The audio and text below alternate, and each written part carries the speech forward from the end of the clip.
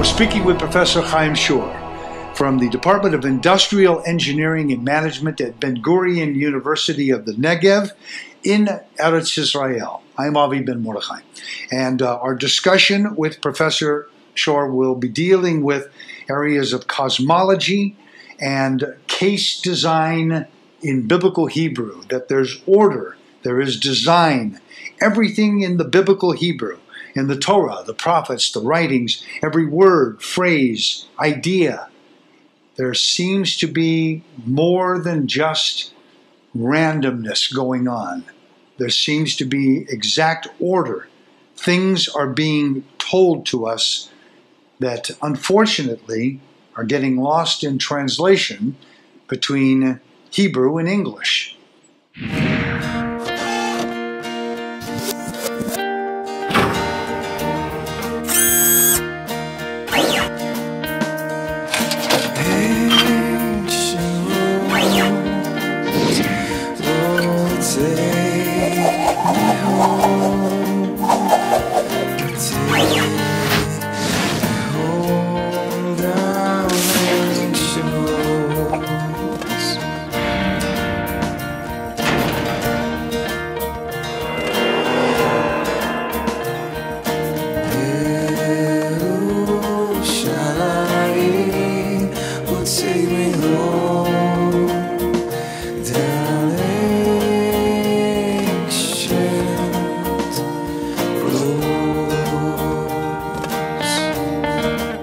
Talking with Professor Haim Shor of Ben Gurion University of the Negev, and we're discussing biblical designs in the Hebrew text. We're talking about symmetry, randomness, the world of nature, the world of the creation story, and I hope you'll join us for this upcoming program to discuss some of the intricacies of the Hebrew language and the Bible.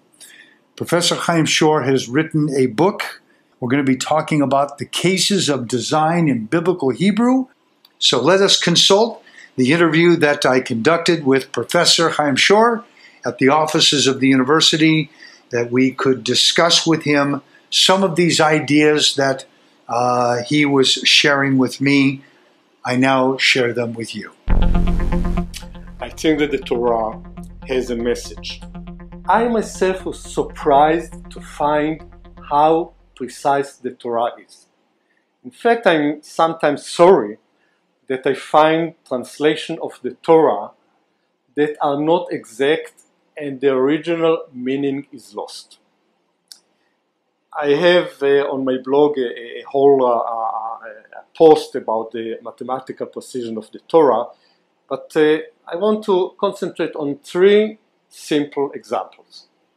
You read Genesis, the first chapter. Vayi erev, vayi boker, yom echad. What is the English translation? Most Bible translations say, and there was evening, and there was morning, first day. Now Avi, tell me, how can there be a first day if there's still no second day? You can't say first day when the other 5 days didn't exist yet. So I went from one translation to the next until I found the right translation. It was Vayi erev, vayi boker, yom echad. And there was evening, and there was morning, one day. This is the right translation. Let me give you another example. Love thy neighbor as yourself. Is this what is written in the Torah? Not exactly. Tell me, a fisherman, does he love fish? And the answer is, yes, of course he loves fish. You can love fish and you can love your child. Totally different kind of love, even though you use the same word.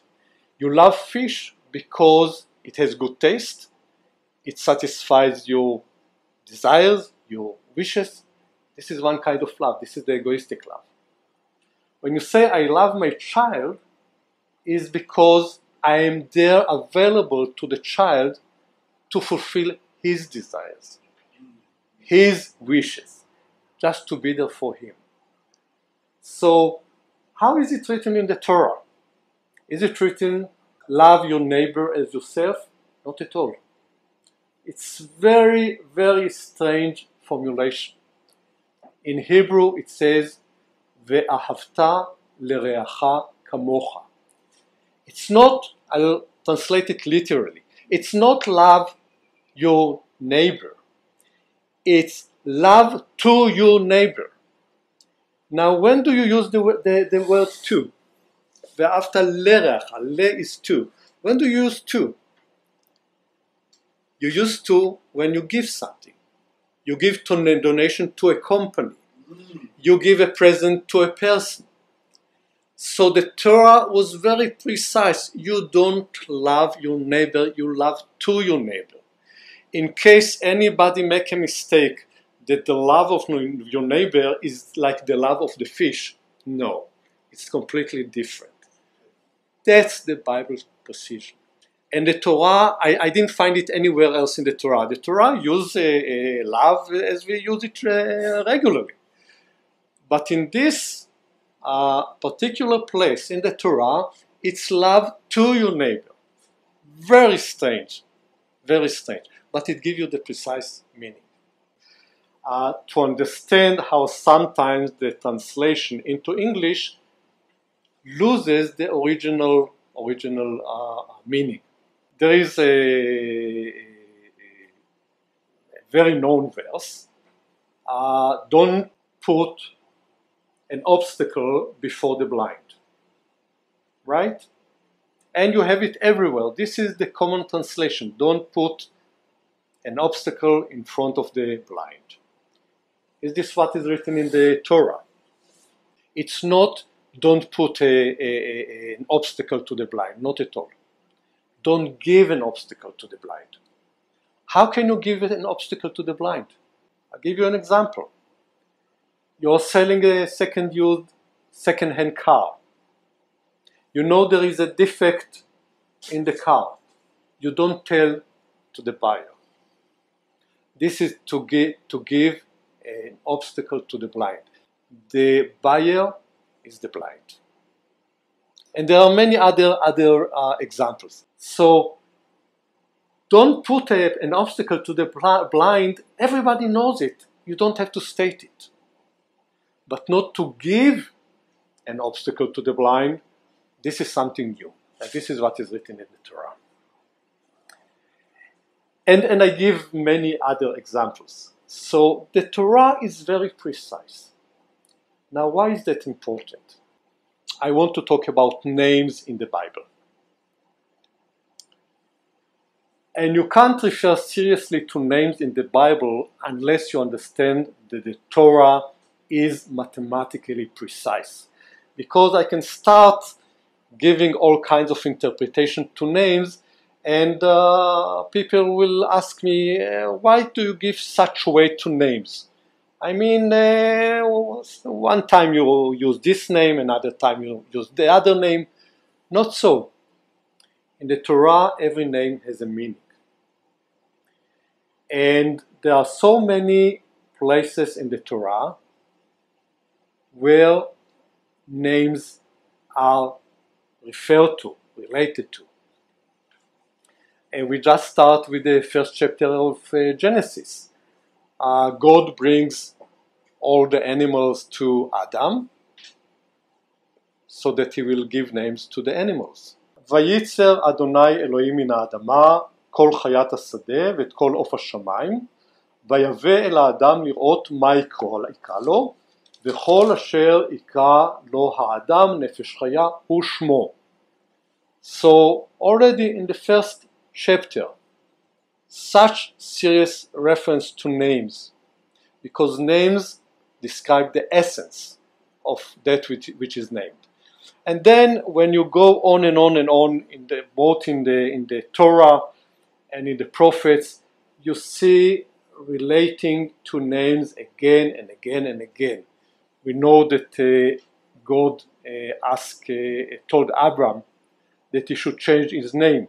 He put an extra letter in the name. Instead of Avram, Abraham. He put an A in the name. changing the name of Sarai, Abraham's wife. Instead of Sarai, Sarah, and on and on and on. The most extraordinary verse that I find in the Torah is in Exodus. וידבר אלוהים אל משה ויאמר אליו אני אדוני. I'll translate it into English, preserving the names of God. And God, Elohim, and Elohim talked to Moses and said to him, I am Jehovah. Now when you look at these two names in the Bible, Elohim and Jehovah, they have very specific meanings. Very specific meanings. And when I go from one place to another, the Torah, the prophets, they are so precise in the use of the two names, Elohim and Jehovah. What's the difference between these two names? Now, we have to be very careful here, because unlike other names in the Torah, when I said that the names express the essence of what is named, of course you can't say the same about God. So the two names are not names for God, but names for his leadership of the world. The word Elohim comes from force. El in Hebrew is force. Eloah, force. So when you refer to Elohim, you refer to the Creator, the one who has all the forces, right? Jehovah is completely different. Jehovah is the leadership of God in the area of randomness. This refers to morality, to righteousness, to grace. In fact, you have a certain chapter in Exodus where you have details of the 13 virtues of the leadership of God. Adonai, Adonai, El Rachum v'Chanun, Erech Apayim v'Rav Chesed v'Emet. These are the virtues of the leadership of God, which is concentrated in the name Jehovah. Now, if you understand these two names, meaning one name is God as a creator, Elohim, the ruler of all the forces of nature. The other name, Jehovah, which is the other side of the leadership of God, grace, righteousness, morality. Then we read again the verse, and God spoke to Moses and said, I am God. The two names are combined. And when you think about it, this is not self-evident. It's so peculiar. Why should God as creator will be also God as the source of morality, of righteousness, of virtue? You look at the gods in the old Greece, Rome, the pantheon of the goddess that they had. Gods had emotions. Gods were fighting with each other. They didn't have morality. Shema Yisrael, Adonai Eloheinu, Adonai Echad. This is a verse that the Jew repeats a few times every day. The oneness of God. It's repeated everywhere, again and again and again. So you can ask yourself, oneness of God compared to what? Two God? Multiple gods? What do you mean the oneness of God? And I believe there is only one meaning to this verse. The oneness of God means that Elohim and Jehovah are one. Law of nature and morality, their source is one. Let me go back to the story of Adam and Eve, because really here I find a validation to my perception of Elohim and Jehovah, which you see it so clearly in the story of the Adam and Eve and the sin of eating of the fruit of knowledge. Here again you have a problem with the translation, because how do you explain Etz Adat Tov V'Ra? Ra in Hebrew is not evil. I'm so amazed at the translation of Tov V'Ra. Shall I tell you what is Tov V'Ra in quality engineering, which is my profession? For every product that we produce, there are requirements. Requirements from all kinds of perspectives. Requirements from the user of the product, requirements of the engineers, and so on. Just to give you one example. You are buying a car. You don't require that the car will not turn over in a curve. But the engineers put this requirement. Why I'm saying it? Because there were cases in the past where very big companies produced cars, and in one case the car, a small car, turned over in curves. So when you start producing a product, you have requirements. And then you translate the requirements into specifications. When we produce the product, these are the specifications. What do we call Tov and Ra, or in our English, conforming or not conforming, good and bad? What is a good item and what is a bad item? A good item is that which conforms to the specifications. A bad item is one that does not conform to the specifications. I believe that Adam and Eve, Tov V'Ra, have exactly the same interpretation, and I want to prove it to you. And this is my interpretation about the whole story, and it goes back to Elohim and Jehovah. You read the story, and you have the narrator relating the story, talking about this, giving the story, the timeline of the story. And then you have Adam and Eve and the serpent talking. What name does the narrator use for God? Do you know what name is used? Jehovah Elohim. What is the name of God used by the serpent and Eve? Elohim only. What does it mean? And they want to eat of the fruit of knowledge so that they will be like Elohim. They don't want to be like Elohim Jehovah. They want to be like Elohim only. What does it mean to be like Elohim? Fruit of knowledge. If they'll be like Elohim, they'll know the law of nature and they'll be able to rule nature. But nothing to do with morality. They are not interested in morality. That's why they don't use the word Jehovah.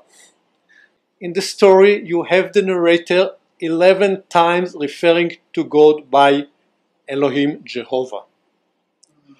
When Eve and the serpent refer to God, Adam doesn't mention God, but when serpent and Eve refer to God 4 times, only Elohim. The world of the law of nature represent Elohim. We are not aware yet that the world of randomness represents Jehovah. And that's why we have this long history when we try to control nature but don't really mind about killing people. And I believe that what the prophets are saying, that when we are coming to the end's day, thou shalt not murder will be considered as valid as the gravitation law. Today we don't see it because we live in a world of randomness, and you know the word olam in Hebrew derived from concealment. From what? Concealment, hiddenness of God. But this is what allows us to be human beings with free will. If God revealed himself, we will not have free will. The human condition is to live in two worlds. A world where the law of nature is visible, is apparent, we know what happens if we violate the law of nature. And there is another world of randomness where we have free will. We can't be certain what will happen as a result of our deeds. Randomness is still in the physical world. The randomness and the law of nature are here. Now I want to emphasize that I am talking about randomness. I didn't say that there are no laws for randomness. We know chaos theory, we know statistics, but when I talk about randomness is how we as individuals experience it. And we experience both law of nature and we experience randomness. And only in the area of randomness can we exercise our free will. The two names, Elohim and Jehovah, is what is emphasized again and again and again in the Torah and the prophets. These are two concepts of the leadership of God. I'm very anxious and careful not to say that they describe God because we know nothing about God. But we can, and this is also rooted in the Torah. For example, when Moses wanted God to show him his glory, God said to him, "You can't see me. You can only see me from behind." So we can only see the results of the leadership of God. So I'm very careful.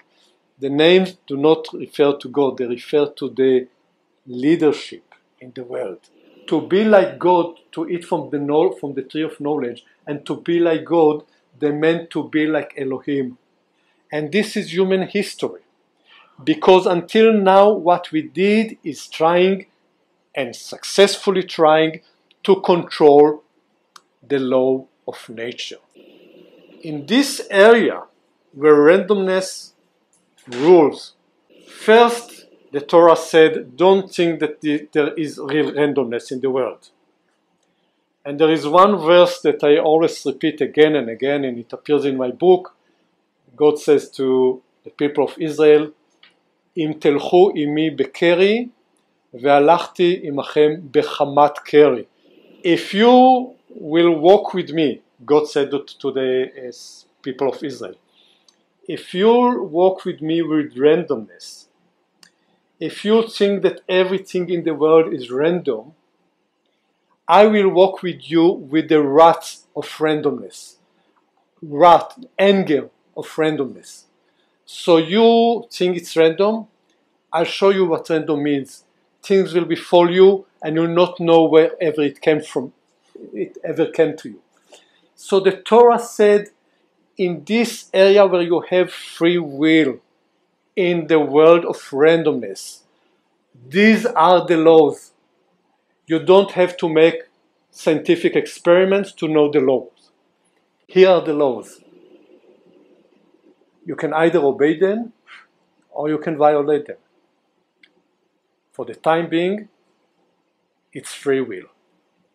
But you should know there is law, even if the law is not visible, like the law of gravitation.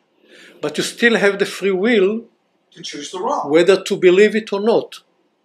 Because we were not in the Har Sinai, Ma'amad Har Sinai, we were not there. Yeah. So you, Avi and me, as modern day individuals, have the free will to decide, first, whether we believe that God exists or not, and secondly, whether there is a law of morality that prevails in the world of randomness, that for us looks completely random all the time. The Torah said, you're wrong.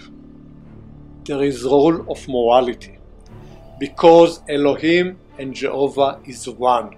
The creator of the world and the source of morality, this is all one. And the Torah is very consistent about it. You see it in the use of Elohim and Adam and Jehovah. I'll give you just one example, more example.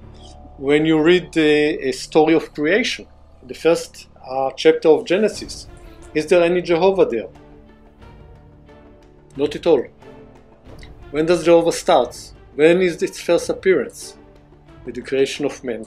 Interesting. I mean, this is the mathematical precision of the Torah. In the creation of the world, there's only Elohim, because there Elohim is the creator of the world, of the law of nature. And we have to obey this world, because we see it, we observe it, we know that if we don't obey the law of nature, penalty is immediate. In the world of randomness, if we look at it without any preconception, it's random, I can do whatever I like, there are no consequences. But the Torah said, you're right, you're wrong. Jehovah is Elohim. You think that there's no morality in the world, in what happens to you? Think again. Thank you for joining us today in Eretz Israel with Torah on Location.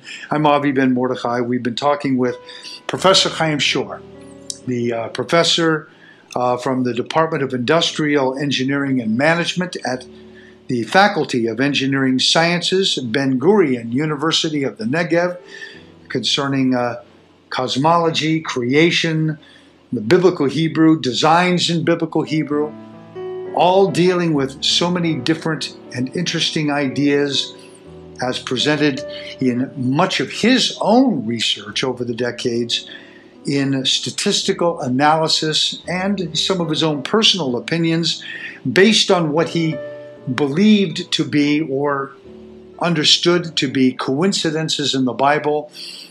And maybe they're not coincidences after all. Maybe there is great significance in everything that is being said, from every Hebrew letter to a vowel to a word to a concept. We're going to look at all of these things and so much more. Thank you for joining us on today's program of Torah on Location. I'm Avi Ben Mordechai. Shalom.